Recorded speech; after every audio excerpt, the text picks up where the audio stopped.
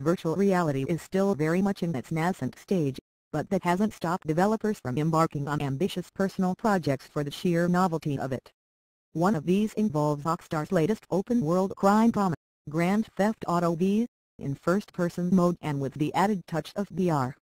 Also see, here's why no GTA V single-player DLC is forthcoming. Joseph Delgado, a 21-year-old computer science student from New Jersey, USA, is experimenting with transitioning GTA V's Los Santos into the VR medium, replete with hand tracking for weapons to give it that special touch of realism. But Delgado wasn't too enthusiastic with the results, for reasons unrelated to performance.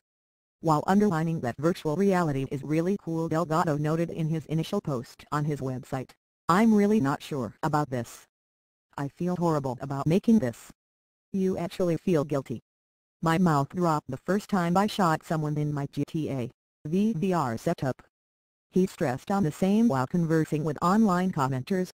"I think it's important to talk about the uncomfortable feeling, especially because this is something that might end up on my portfolio in a professional environment," he said, writing under the username Downsider on user Curate social news website Reddit.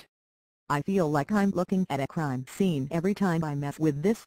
It's a serious concern. Other people won't understand until they try it."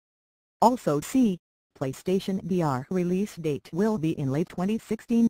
GameStop CEO There has been no word from Take-Two Interactive when it plans to support VR for its upcoming or existing ventures, though the CEO moved away from his initial hesitation with the medium back in 2014.